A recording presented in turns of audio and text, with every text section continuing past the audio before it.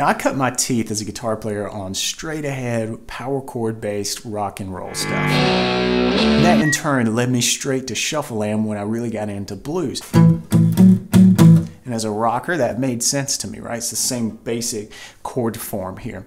And that driving root fifth power chord sound, it worked, but it certainly caused me to kind of leave out some real sweet tones that work great over the blues. So when I started learning how to jam and play lead with others as a blues player, I really just kind of grabbed the minor pentatonic scale and went for it. And that worked. It definitely worked. But I want to talk to you today about adding some sweetness, some sweet tones to your blues licks. I'm going to show you how blending some sweet notes can really add a cool flair to your playing. We're going to blend in some major pentatonic notes to this minor pentatonic lick that we're going to use as kind of our home base. Here's the lick. It's a real minor pentatonic stock sound in A.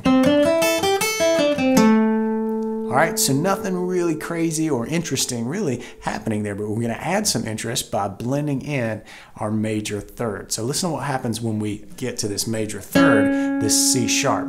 You're going to hear it played here on the 3rd string, 6th fret, and then up here on the 9th fret of the 1st string, an octave higher.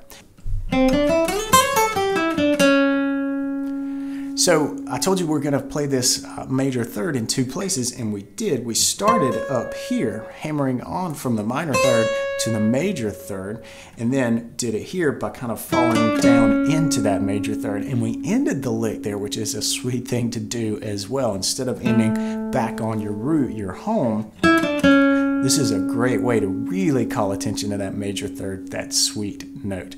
Okay?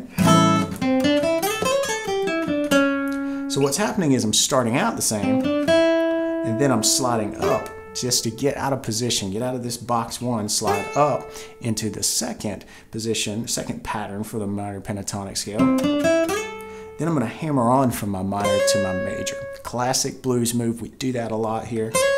Then we're going to walk back down the minor pentatonic scale. So that's our flat 7 minor sound all day long.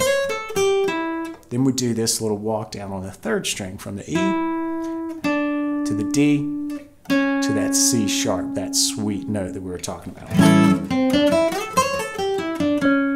All right, I've got one other thing that I want to show you to add some sweetness to your licks. But before we do, I want to say one thing. I want to make this clear that if you're just playing the minor pentatonic scale, that works. It's a great scale. It sounds great. That can be the sound you're going for. But if you're going for something a little bit different with some more of those sweeter tones in there, then try this concept out. Add that major third. But let's move on right now. I want to talk to you about the other note that you can add that will really kind of give you that sweet tone sound and expand the notes that you can use in your blues licks, and that is the major 6. So the major third is here, the major 6 is an F sharp here.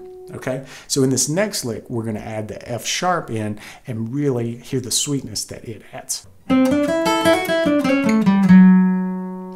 Okay, in this lick you still heard the major third, so we're keeping that sweet note in there, but we introduced that F sharp, the major 6.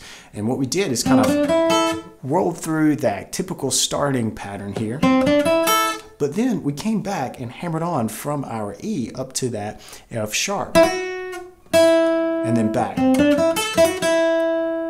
Then we did this little move to get that minor third to major third in there before walking down from the root to the flat 7. So we got some minor pentatonic action happening there, and then ending on that major 6.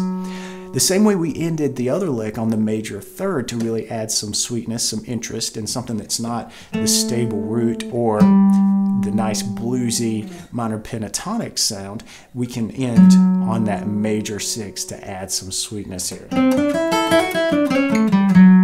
All right, so now we're really blurring the lines between the minor pentatonic scale and the major pentatonic scale, just bringing in those 2 extra notes. It gives us a little bit of an extra color, a little bit more to play with when it comes to our blues licks. And we go deep into this in the Pentatonic Blender course inside BGI's premium course library, but you can get started with a little cheat sheet, a one-pager that I've got for you that will help you kind of bring these concepts together and develop your own licks. So pick that up today, and I've got another lesson coming for you next Tuesday. So hit the subscribe button. I'll see you right here next week. And until then, play on.